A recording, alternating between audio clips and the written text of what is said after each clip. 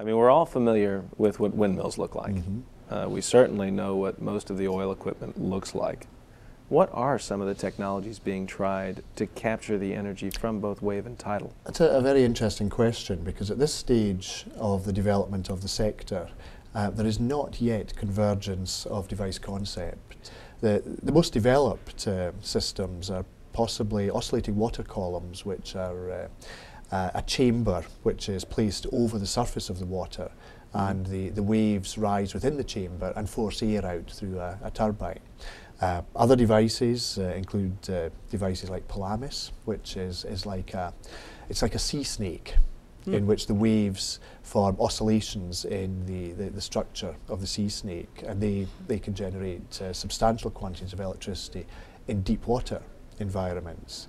There's another concept which is basically using the motion of a buoy, or a buoy, I believe you call them in this part of the world, in which the buoy responds to the waves, and you use that motion to drive a power extraction system. There's another category of device we call an overtopper, in which we use a shaped structure to force the water in a wave to run uphill slightly, and then we let it fall back down to sea level through a turbine.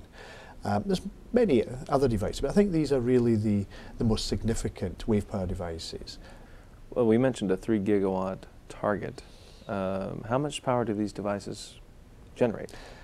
At the moment, the consensus is that individual devices will probably be rated approximately 1 megawatt, which is somewhat smaller than the biggest wind turbines. We believe that commercial development will be in farms of these devices, many devices all in a close location. How do these technologies become commercial? Part of that process is going to be testing in the field. Right. Going into water, demonstrating the devices work, to give the investor confidence that they're investing in something that has a potential to deliver. Even the most adventurous investor is not going to invest in something that really has got very little in the way of data or experience behind it. Within the UK, we've established what's known as the European Marine Energy Centre, which is based in the islands of Orkney, off the north coast of the Scottish mainland. So we have 4 wave sites and we have 5 tidal sites, and these are monitored from a single location on the west coast of the island of Orkney. And we have a single monitoring base so that we can follow the behaviour of these devices, be they wave or tidal. And ultimately, at the end of a rigorous test programme, the developer will get a certificate which details the performance and the behaviour of the device. It is literally the equivalent of type testing. They'll say this device worked for 2 years, it produced electricity of a particular quality, there was a particular record of maintenance. So it's a very close monitoring programme that the European Centre would implement. Are there currently any devices being tested at the facility? There's one wave power device has been tested. It's been through a test programme. That's Loomis, which that's the sea snake. That's the sea snake. Yeah. That's correct. And the company that built that device and tested the device at EMEC have currently built an additional 4 devices, which will be installed off the coast of Portugal, in really the world's first wave farm. In the year ahead. Those devices are down there basically in the pre-installation phase. There is a tidal device which is undergoing test at the moment, built by a company called Open Hydro, and that is generating electricity now, and that electricity is going into the grid and the device is being monitored continually. We're expecting a second wave power device to be installed later this year, a device called Oyster, and the 5 tidal berths are all fully booked. So there is now a queue of developers to go into the tidal site, and we will start seeing additional tidal devices towards the end of this year. Coming back to our 3 gigawatt target, what are some of the barriers that this industry is facing? Of course, the biggest barrier at the moment is financial. We're in a pre-commercial phase, so actually achieving investment is probably the biggest barrier. However, there are issues, technical issues, that we have to overcome. In general, the biggest technical issues are all to do with installation.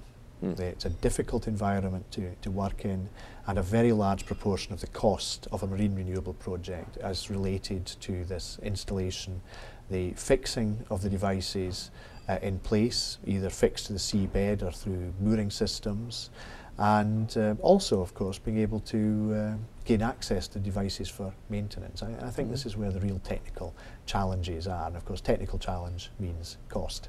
Yes. What about environmental? Environmental impact, of course, of any energy sources is crucial. There is no such thing as an energy source which does no environmental change. I prefer the term environmental change rather than environmental damage, of course, because a change can be positive as well as negative. Wave power devices, the current thinking is that most wave power systems will be environmentally fairly benign. There are possibilities of change in sedimentation patterns, and these are things which will need to be monitored. With tidal power, there are possible issues about modifying the tidal flows, which may change the movement of nutrient. Other concerns have been raised about the possible impact of marine life with tidal devices. I believe that these are design issues. I believe that we can design the technology so that these impact issues are not relevant. I think it's a case of careful blade design, careful support systems, and of course being sensitive to the locations in which we install them. I think it's one for the device designers and the project designers. Interesting. Every time we've entered into a new area of generating power, there are always a lot of costs to get things started. Of course. How is the UK funding this adventure into wave and tidal power? We have a complex series of funding techniques or funding principles. The UK government have announced something called the Marine Renewable Deployment Fund. It's £50 million set aside to help develop the early stages of the wave and tidal industry. Of that £50 million, 42 million is specifically for developers who have a technology. It's not there to help them build the devices.